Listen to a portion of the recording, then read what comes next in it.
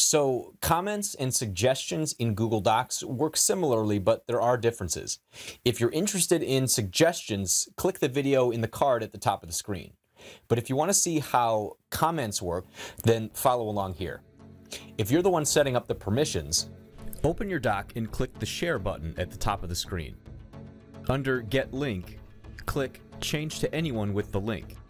Now, this next step is critical. In the drop-down to the right, choose Commenter. Now, with this level of permissions, anybody you give the link to is going to see a very limited version of Google Docs. They're not going to have a bunch of the edit on the toolbar at the top of the screen, which is good for keeping the document intact. Now, if you're a person who wants to add your comments to a Google Doc, highlight the section that you want to comment on. Click this comment button to the right, add your notes. Now click Comment.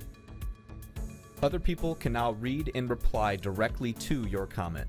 A few notes about comments. You can edit a comment that you've left by choosing the menu option and selecting Edit. You can also share a link that goes directly to this comment by choosing Link to this comment. This is good if there are a lot of comments in a single document. You can also approve comments here by clicking the blue check mark. Now, if you do approve this comment, it gets stored in the chat archive, which is located at the top of the screen. And if you want to delete a comment, choose the menu option and click Delete. Now, if you're interested in adding suggestions to Google Docs, watch this video here. Thanks for the click. I appreciate you being here at this Tech Talk.